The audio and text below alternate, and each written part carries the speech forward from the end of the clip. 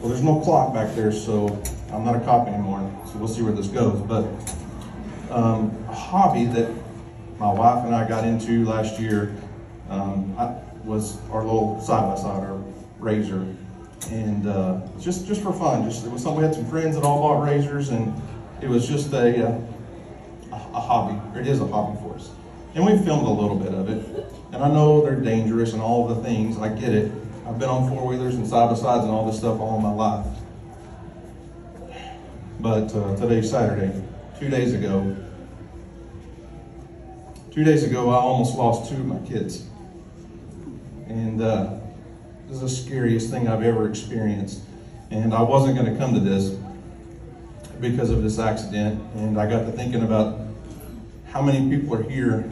I mean, I've talked to so many people and taken pictures of so many people. The only reason you're here is because we're here, and you drove 1,000 miles. I just couldn't carry that weight. But the accident that happened the other day just almost changed our family's life forever. We were riding a razor with some friends, and we were at a local ATV park that we go to all the time, and just doing what we always do. It's spring break, we're all having fun. I was driving, DJ's in the front seat, Emily's behind me, and then Weston's behind her. Houston was riding with a friend of ours. And we've been parked and sitting talking, and other people, it's a busy place, there's always people coming up. And we're like, okay, let's go ride around, go find another trail. And so I took the lead, I took off, and everybody's buckled in, everybody's got their seatbelts and all that. And I go up a hill that Houston and him and I have been up it 10 or 15 times probably.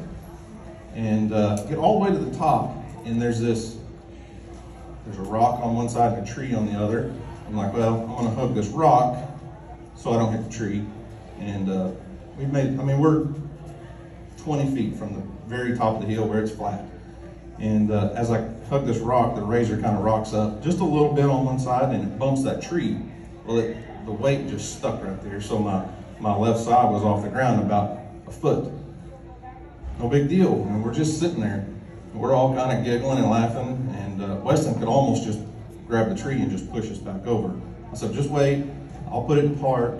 And so I reached up, put this razor in park, and I opened my door to get out, and I literally just hold onto the rail and just set it back down on its wheels. I mean, no big deal. As soon as those wheels hit the ground, I guess that tree had it in a bind, and with the way it was sitting, I guess the razor didn't go in park. So I don't know if it was my fault. I'm not blaming anyone, I'm not blaming the razor, but it slipped out of park somehow, and it starts to roll backwards. And as it rolls backwards, I'm trying to figure out how to get back in it or what. It's just picking up speed, and eventually it knocks me down.